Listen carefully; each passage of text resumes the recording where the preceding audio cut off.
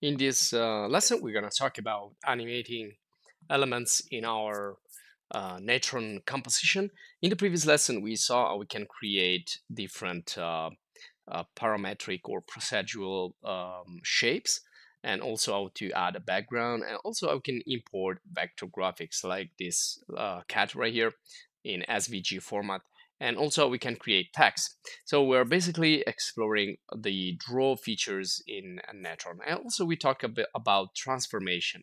So here we transform and also use a mirror node. So we started to apply some of these really important nodes that are also useful for animating objects and elements, or creating motion graphics in NATRON. So this is what we're gonna see in this lesson right here. Now, if we look for free motion graphics, you will find a lot of assets you can use, and also to have a better understanding what motion graphics are, you can create infographics like abstract effects or cartoons and wherever. Now, I want to show you this node right here. Pressing tab, I'm gonna type noise, and I want to show you this first one because there are some nodes that are actually already animated. So if I just zoom in a little bit, because this is really small, we can see these little dots. Now those dots are noise. Now the noise is something that it's in actual cameras, so you can simulate this noise effect to make your animation or whatever you're creating more realistic. It's kind of adding a defect of the camera. But this is to show you that this is already animated. If I press play, I can see the animation right away. I don't need to do anything. It's just preset for you. Now, if I double click on the noise node and go in the noise properties, here we also have an option that is called static seed. Now, this means that the noise will not be animated anymore, but will be static. So in this case, it goes like all the way around. Now, another one is plasma, and also this has a similar feature. So you can just play back and it's already animated. You can see it. It's kind of a smoky effect. And you can also make it static if you want to use it for, photo montage with a static photo, or, you want just a static smoke effect or something like that. Now, you can also play around with the various parameters as usual, as we already know. And it's going to change it slightly. And first of all, you're going to see like pixelated preview, and then when you leave it, it's gonna render out the best quality result. So you just need to wait just few seconds. Well, actually, just less than a second to see the effect. You can also use the RGB, so red and green and blue channels. You can isolate the effect you want. And so I'm just working with the green right now, and you can see I can play. And now I want to use just the red like this. When I isolate the red, and I'm gonna bring in with the read node, press R.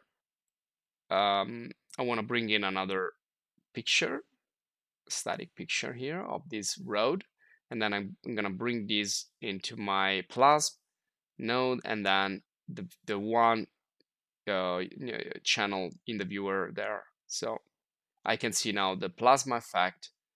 I can change and mix the plasma effect on top of the road. Now let's get something more. I want to have here an actual motion graphics. I went for this motionarray.com, which is a website where you can get free stuff. If you go down here on the left in the filters, you can choose free assets.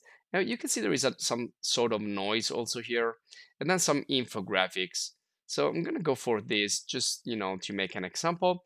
I need to create an account or sign in with Google or Facebook.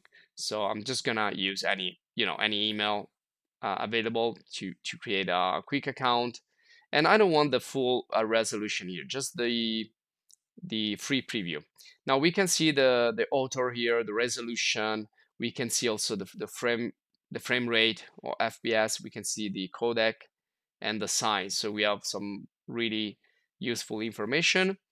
So I'm gonna save this again as a small preview file in my import folder, just to test how easy it is to get files from the web especially from these various websites.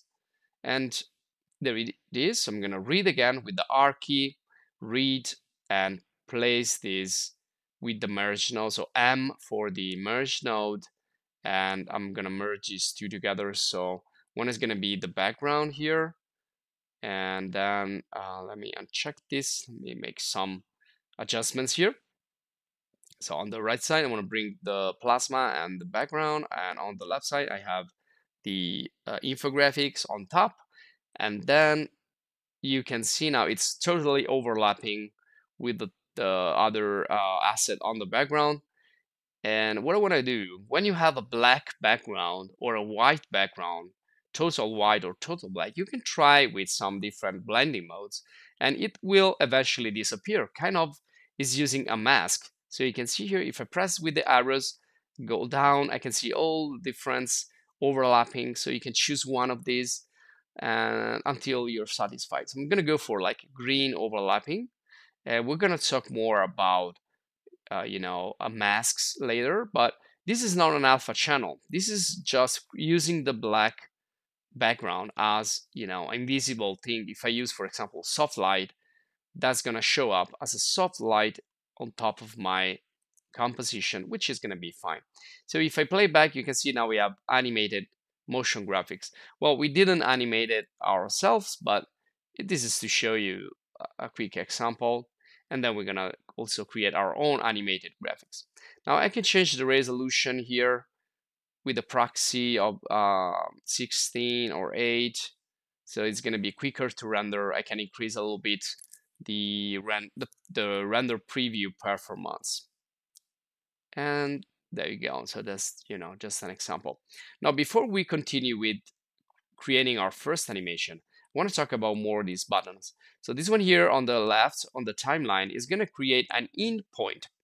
So you can create an in point if you want your animation or your composition to start not at 0, but let's say 43 frame, which is where the CTI is right now, the current time indicator. So once you change the position of the current time indicator, you can press the in point and you can change the in point of your animation. We also saw how we can do this in the other settings, but you can do it also directly in the timeline.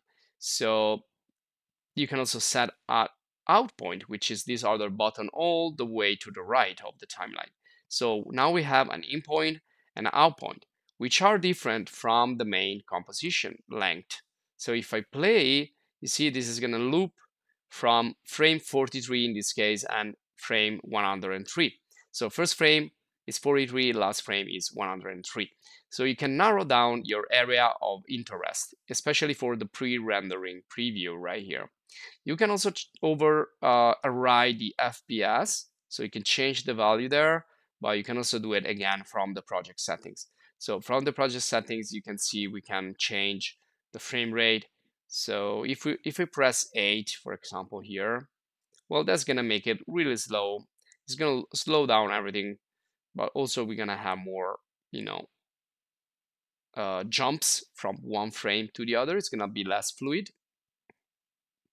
So I don't want to do that. Just gonna leave the default there, and here frame rate, you can type like 30 or whatever, and that's it. So that's only gonna be for the viewer. And you can also change the time representation in the timeline. So you have like seconds, minutes, hours, and like 1/10 of a second. Or you can use frames.